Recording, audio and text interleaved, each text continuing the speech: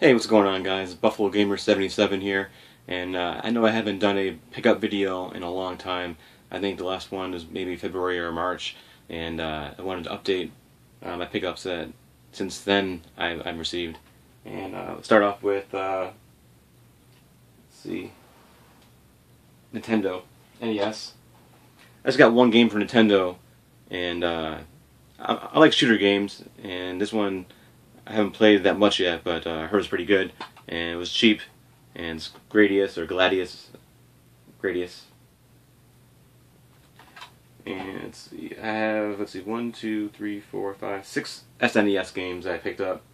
I would say 4 of them, 5 of them, or on Craigslist, and I got a pretty good deal on most of them. Let's see.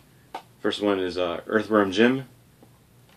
This is number 2, and I think I got it for, let's say, $5 or $7. I'm not too sure, around there.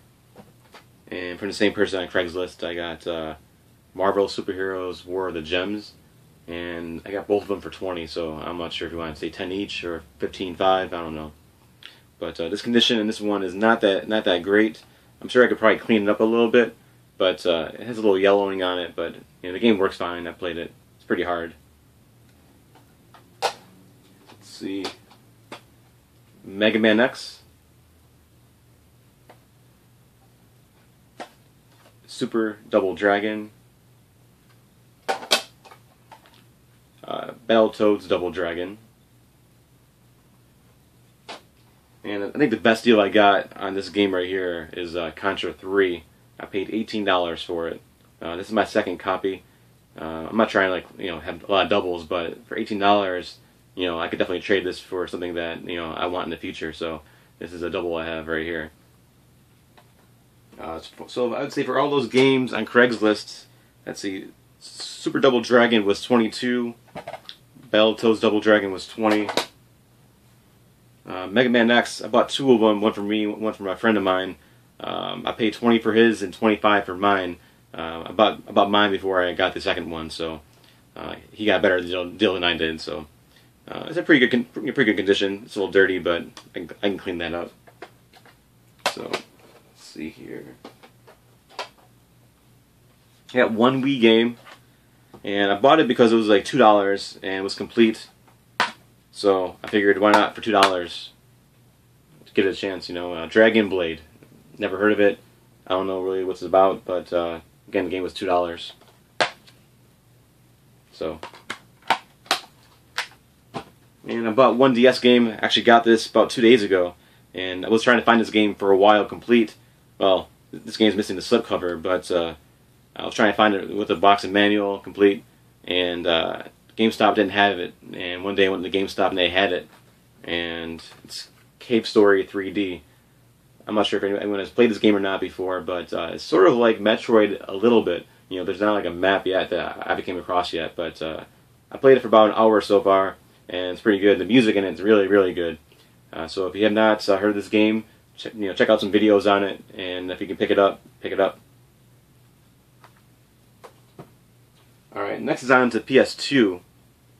I got some pretty good games here on PS2, and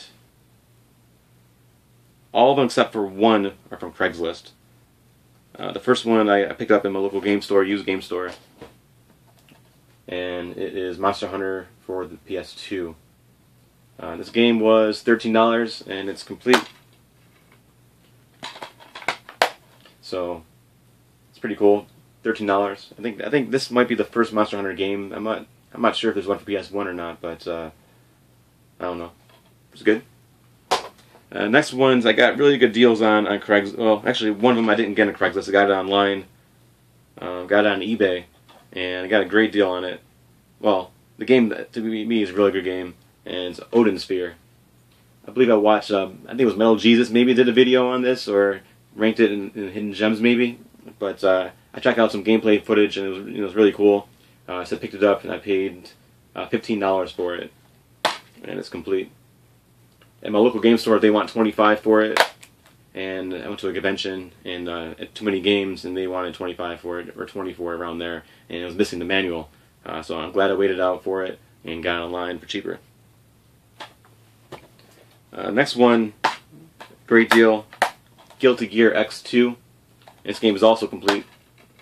And this one, I believe, was $6 on Craigslist. Let's see. Disagea, Hour of Darkness. This game is the first Disagea. And I played briefly of it. It's a strategy RPG. I'm not sure if you're into that type of game, but if you are, this guy has a great series. So, if you want to check out this game, check out some gameplay footage online here. And this game right here, I paid. It was a bundle deal, so the guy wanted $18 for it, but with the bundle, I got it for cheaper. And it's Persona 3. This is my first Persona game that I played, and so far it's really good. Except for the beginning of the game, there was a lot of dialogue, a lot of cutscenes. But after that, it's pretty much battling and leveling up your character. It's pretty good so far. I'm about 6 to 8 hours into it right now, so far so good. And the last game I got was probably the best deal, and the game is almost brand new. Like when you open the game up, it opens like to here. And it's Phantom Brave for PS2. It's not really that expensive a game, but it was only $4, and it's complete with a manual and almost brand new condition here. So I have not played it yet, so I don't really know much about it. But it's made by NES America, and NES America makes a lot of good games. They also made Cave Story too. Cave Story 3D here. Let's see. I do have 2 Sega Saturn games that I picked up. One's called Soviet Strike. This game was, I think it was $7, and oops, complete with the manual. So let's see, I paid $7.99. It's a shooter game. I'm not sure if you've played it or not before, but it's a shooter, and I played it briefly, and it was pretty good. And also, I got the game at a game store locally. And the last Sega Saturn game I got is Clockwork Night 2. I saw this on Metal Jesus Hidden Gems for Sega Saturn, and I picked it up. It's alright. It's it's kind of like a kids type of game. It's pretty challenging though. I have not, I played it for maybe about a half hour just to check it out, and it's pretty cool. It's also complete. Let's see. I paid. The guy wanted $40 for it, but with the bundle, I mean, I got a pretty good deal on it. Now it's hard to say. I think I got 7 games for $75, so average it out to be $12 a game.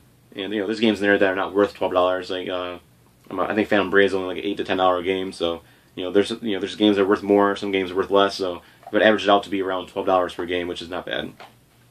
Let's see here, and the last 3 games I picked up are for PS3. Let's see.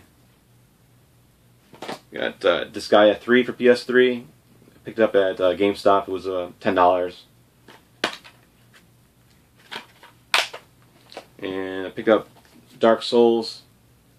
Played it. It's a pretty hard game. I'm not sure if you guys played it or not, but it's pretty hard. I played for about an hour and a half of it, and I don't know. It's a good game. Definitely hard, challenging. And the last game I haven't played yet, but I've heard about it, and I like this type of game, puzzle type of strategy game, and it's made by Atlas. It's Catherine. I think I paid, I'm not sure, $15 for it maybe. I don't recall exactly.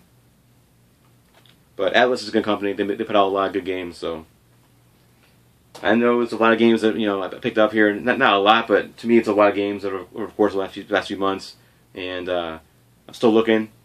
And hopefully I'll have more videos up there shortly, more pickups. Some tips on buying things online. Definitely check out your local Craigslist. There's some good deals out there. And if the guy has more than one game, try to do a bundle deal. And that's what I did in a lot of my games I picked up here. Only a few of them were from local game stores. So Craigslist and Half.com, eBay. Keep checking them out. Amazon, I have not really bought anything from Amazon. But a lot of things are not complete, so I try to buy my games complete, except for loose SNES games or NES games. I also picked up a few games from Too Many Games, but I already did a video on that in my pickup, so I did not include those in this pickup here. So thanks for watching. I appreciate it. And I will have more videos up shortly. Have a good day.